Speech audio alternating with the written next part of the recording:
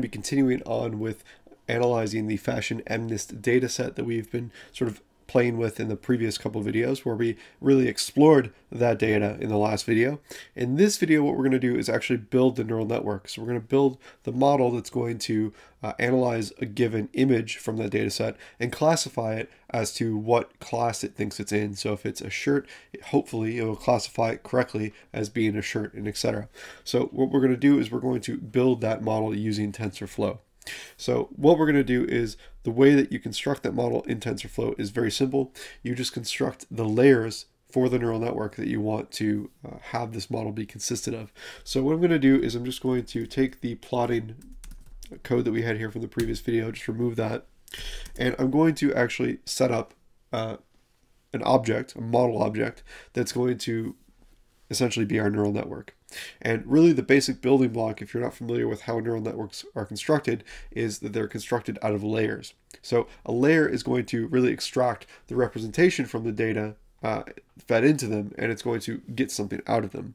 So hopefully these representations are going to be meaningful for the problem that we're dealing with. So generally, deep learning consists of chaining together a bunch of different layers, and each of these layers constitute the overall neural network. So this neural network that we're going to build is going to consist of 3 layers, and I'll explain what each of these layers actually do. So I'm just going to write them out first. So I'm going to set a variable called model, and I'm going to say that this is equal to keras.sequential. So again, this is what we imported before, the keras module, which is part of TensorFlow. And keras.sequential is that we're kind of constructing a sequential series of layers for the neural network that we're going to build. So inside of this function, we're going to give it a list, and inside of that, we're going to give it each of the subsequent layers. So the first layer, we'll say keras.layers, and then we'll say flatten. So I'm going to write this out first, and then I'm actually going to explain kind of what all of these things are actually representing in the neural network. So maybe what I'll do is I'll just kind of explain them as I go. This is the first layer as part of our neural network. What this is doing is this is kind of flattening. It's the first layer that's going to flatten or transform the data that we have from a 2-dimensional array to a 1-dimensional array. It's kind of flattening out that data. So if you remember the array, the first part of the array was the images, and they were a 28 by 28 essentially matrix that represented the pixel information for each of those images.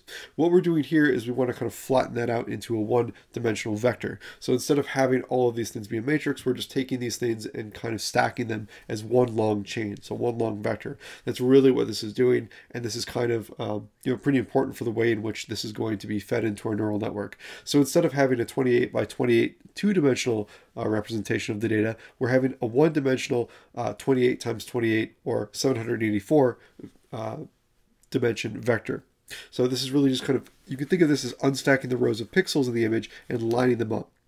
So this layer doesn't really have any parameters to learn, it just only reformats the data that we give it. So that's not really a whole lot going on there. The next one is the second layer, so we'll say keras.layers.dense, and then we'll feed it 128, and then we'll give it an activation function of tf.nn.relu. So what is this? So this is the second layer of our neural network. Actually, the second and third are going to be dense layers. So after we flatten out the pixels, the network is going to, we're going to build the network in such a way that it consists of 2 dense layers. And these densely connected or fully connected neural layers, both terms are synonymous. The first dense layer that we're building here is going to have 128 nodes. So that's what we're specifying with that first number 128. And the second one that we're going to construct, I'll just go ahead and construct that second one here, is going to be more or less the same thing. Only in this one, we're going to have 10 over here because we want essentially the output of this neural network. This last layer is going to be the output layer, and we want it to be essentially a number from 0 to 9. So we can only expect 10 neurons in this last layer. Each of those are going to be a possible output for what our neural network is going to generate. And the activation function here is not going to be ReLU, but it will be a softmax. So we'll say soft, I believe it's softmax. Yeah, softmax. So this is pretty typical for output layer in a neural network. So what we're going to do for that last layer, this second layer, it's a 10-node softmax layer. And basically, like I said, it just returns an array of 10 probability scores, and that each of these scores must sum to 1 because in order for it to be a valid probability, that must be the case. And each node is going to contain a score that indicates the probability that current image belongs to one of the 10 classes. So if any of those 10 neurons in the output layer have a particularly high value, then that is going to be the neural network saying, hey, I really think it's a shirt or a pair of pants or whatever it happens to be. So that is the neural network. We've constructed the layers for our neural network. Okay, so now that we've done that, we're going to go ahead and compile the model. So let's go down here. That's really all we needed to do to build the neural network. So TensorFlow makes it really easy to do that. But before the model's ready for training, it needs a few settings. And these are going to be added during the model's compile step. So the three things we're going to add are a loss function, an optimizer, and metrics. And the way that we can do that in TensorFlow is we can say model.compile, and we're going to give it three things. The first one is an optimizer, and we'll just give it the Atom optimizer, which is fairly standard. If you're not familiar with what an optimizer is supposed to do in a neural network, it's basically how the model is going to be updated based on the data it sees and the loss function that we give it. So it's going to, the Atom optimizer is pretty standard, so we're just going to stick with that. The loss function, which we can specify as loss, another argument in this function. And what we're going to do here is we're going to give it the sparse categorical cross entropy. And I guess the reason for choosing that might be a bit beyond the scope of this video, but just to explain a bit more on the loss function, this is really going to measure how accurate the model is during its training. And the general gist of what we want this loss function to do is we want to minimize the function to kind of steer it or to point it in the right direction. So the smaller this loss function, the smaller the value of this loss function, the better we are. The better our model is actually doing at performing or predicting the data that it's supposed to try to predict. The last one is the metric. So the metric is used to monitor the training and testing steps. And the following example that we're going to use is going to use the metric of accuracy. And that's generally the fraction of the images that were correctly classified. So we can specify that as metrics. It's going to take a list. You can, of course, specify other things in this list. We're only going to be concerned with accuracy, which you can do as either ACC or spell out the word accuracy. Compile this, the next step that we need to do is actually train the model. So training the neural network is going to require a couple steps. So the first step is to actually feed the training data into the model. And in this example, the training data, if we go back up to the top of the file, the training data is the trained images and respective trained labels. The next thing that we want to do is we want to figure out, well, the model essentially is now going to learn from that, and it's going to learn, hopefully, how to associate the images and the labels properly together. And then after that, we're going to feed it the test data and say, or we're going to try it on the test data, I should say, and we're going to ask the model to make predictions on the test set. And then we're going to use, again, the test images and test labels that we have in the second pair of tuples there to verify whether or not the predictions are good. So if the network is able to verify the majority of the testing set, then that's definitely a positive thing. So TensorFlow makes this very easy to do. The next thing that we're going to do is actually fit the model to the training data. So I'll go ahead and say model.fit, and then I'll give it the training images and the respective training labels. I'm also going to feed it in an optional parameter of epochs. I'm going to set it to 5. So another thing that I recognize here is that I forgot a comma at the end of this layer, so make sure that you add that. I notice that I have a typo here. This is Karis, not Kara. And then the other thing that I mentioned up here from the previous video is I commented these out, but we definitely don't want those commented out because we're trying to normalize this data precisely so that we can properly feed it into the neural network. So make sure that that's not commented out for you. Okay, so we, again, just to kind of review that, we normalize each of the pixels in every one of the arrays just to 0, 1 black and white images so that we can feed it in. This is our model object that we're constructing here. The first layer is really only responsible for kind of reconstructing the data. It's stacking each of the 2x2 arrays that represent the images into a 1D vector of 784 for each element of the training set.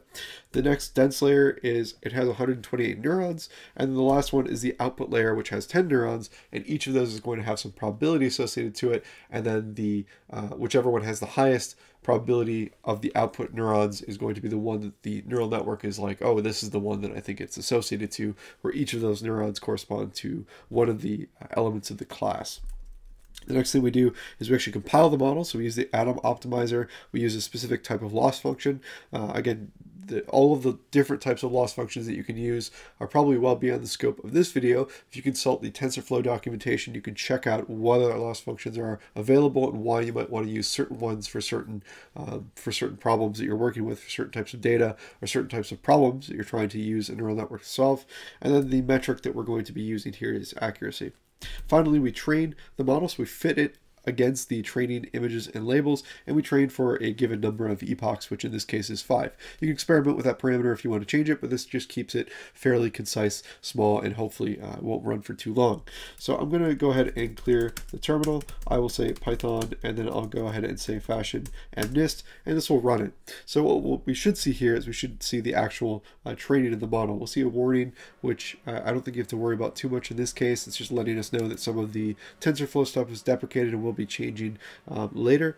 Right now we can see it's training for each of the respective epochs. We're on 3 of 5, now 4 of 5. We can see here the accuracy parameter for each of the epochs. We can see that this is improving, and as we go down for each of these epochs, we get accuracy that's progressively getting better and better and better. And right now we have a small loss function, or a small-ish loss function, which is good. That's what we want. We want that to be as small as possible, and then we have a high accuracy, or high enough accuracy, around 89% or so.